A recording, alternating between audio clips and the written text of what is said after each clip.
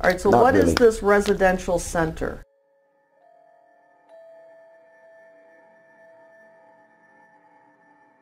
Oh, this is a place that the ministry owns.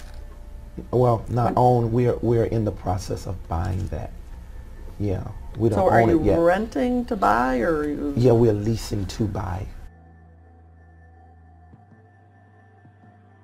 You have that as an asset of 2,844,500. So do you own it? I just answered that, didn't I? I said we didn't own it. Okay, We are but leasing to where buy does it. the, I'm sorry? We're leasing to buy it. Did you? I thought we just said that. All right, but Yeah. you have listed it as an asset worth $2,844,000. Oh, that should be more of a liability. All right, so where does the number 2,844,000 come from on your That's the asset and liability? That's, I guess, the appraisal value of the home or the residential center. Yeah. Is it a home? No, it's a residential center. We use it. All right, For so you're saying it's not something you own, but you have it listed as an asset of $2.8 million. That's probably a mistake. Like I say, it probably should be a liability. Okay, and what goes on at the residential center? It is really it's a gathering place for our ministry where I bring in different leaders and also the staff that we have as a place of, maybe resort and teaching and training. Resort? Yeah, teaching, a resort where we teach and train. On November 29th, 2013, JMMI paid over $6,000 to Louis Vuitton. Yes. What would that be for? Well, this is for clothes concerning my TV ministry as well. Oh, you have to wear Louis Vuitton? Oh, it don't matter what name it is. The point is clothing are allocated to us for ministry purposes as well. What do you mean they're allocated to you? You know, in a media ministry. In a what? Media ministry. Yeah. Okay, or on the road when I'm always traveling and using my clothes, I'm sweating through them. So I'm needing new clothes also for television ministry through the years. So And so you use ministry money to buy your wardrobe. outfit. Your It's allocated more towards ministry apparel. Does that go into what your income is? I'm sorry. I don't Do you understand. show that in your income that you got Louis Vuitton clothing? No, that's not. That That doesn't show. because it don't go there. It don't go there. I don't know no. what that means. It don't belong there. That's out of place. What's out of place? You don't get taxed on things like that. That's for ministry business purpose. So it's not. Louis Vuitton. Two last questions because I'm just watching our time. Somewhat related to the previous. Over lunch, we talked yesterday about salaries, finances in the church, how leadership within the church should assess pastoral salaries, how people should think about money in general, but as the relationship to it, as it relates to the pastors and what they're earning and those types of things. You made some great comments that I'd love for you to share with others in regards to the way the church today functions in North America. It thinks like big business. It thinks like the world around them. It doesn't think Christianly about these things. Right. So can you speak into that and share some of the thoughts you shared yesterday? I can't remember them all, but I'll start talking and you can tell me what I'm not saying. Churches should not try to keep their pastors poor and should not want to make them rich. That'd be a good place to start. Don't muzzle the ox while he's treading out the grain, Right. which in context for Paul meant don't make him moonlight. Don't call a pastor and say, well, we assume your wife is going to work. Right. That's a bad way to call a pastor. Call a pastor and help him. Now, a lot of people say, oh, yeah, but Paul was a tent maker and he was a bivocational. Paul justified his tent making almost by saying he was disobeying Jesus. He said, the master said, the workman is worthy of his wage. I will not take that right, lest I bring any reproach upon the gospel. He didn't take anything. He wasn't bivocational. He was one vocational. Right, right. He got all of his money from tent making, lest the Corinthians or the Thessalonians said he was mooching off of them and a scoundrel trying to make money.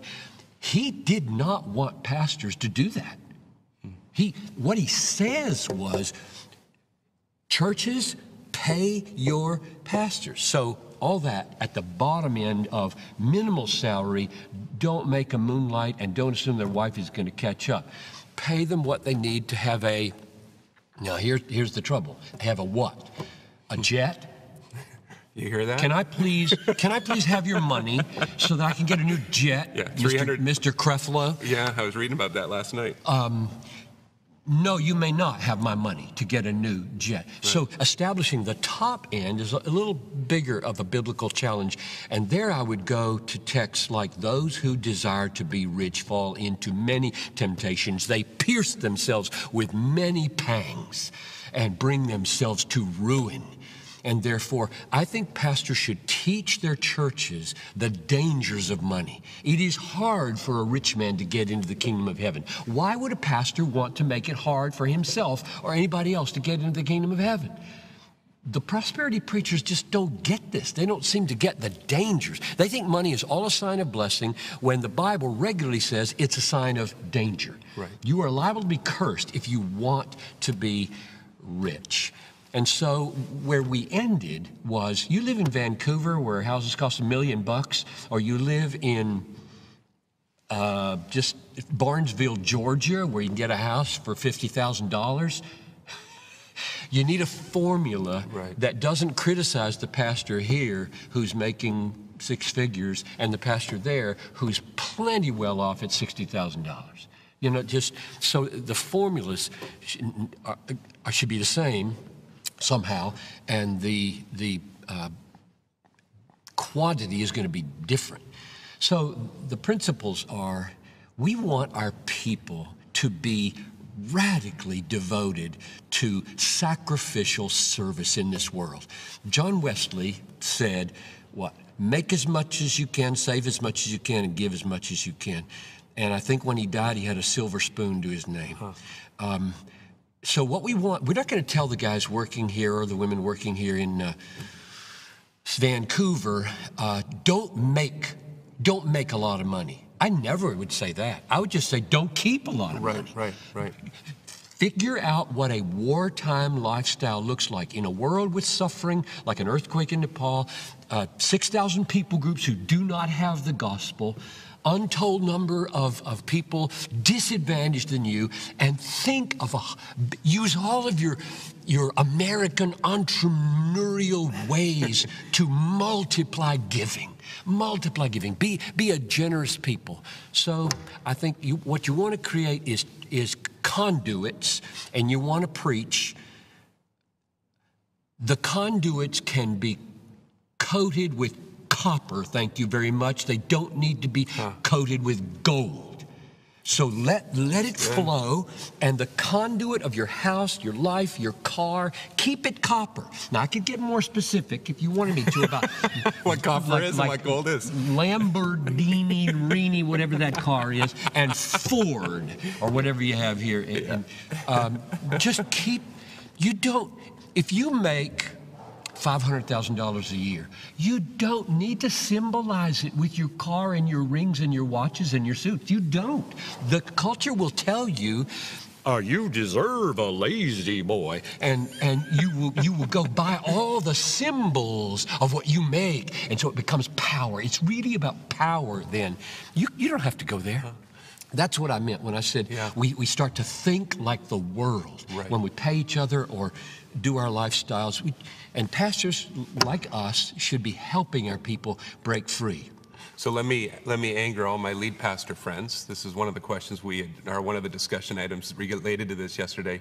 Should lead pastors just necessarily be paid the most on a staff? What I said was, there came a moment when we had grown from one pastor in 1980 to 25 pastors in 2013, and I had put a cap on my salary. I said, don't go beyond this. I don't need it, and I think it's out of proportion. And they said to me, look, you're making it hard to pay these guys down the line what they ought to be paid, because there's you, there's leads, there's pastors, there's the support workers, and they're all gradated, and these people aren't getting enough because you put a cap on. And I looked at them and I said, makes you think they should be paid less than me? Huh. What's governing that? Why do you need, where does this coming from? That I have to be paid more than everybody when I tell you I don't need it. And that's just pure American. Right. That's pure American. That's not biblical. Need and merit both figure in. But if you got people down here who aren't making it, come on, catch them up. They need to be up. But you don't need to raise me. You don't need these big gaps between your pastors. Right.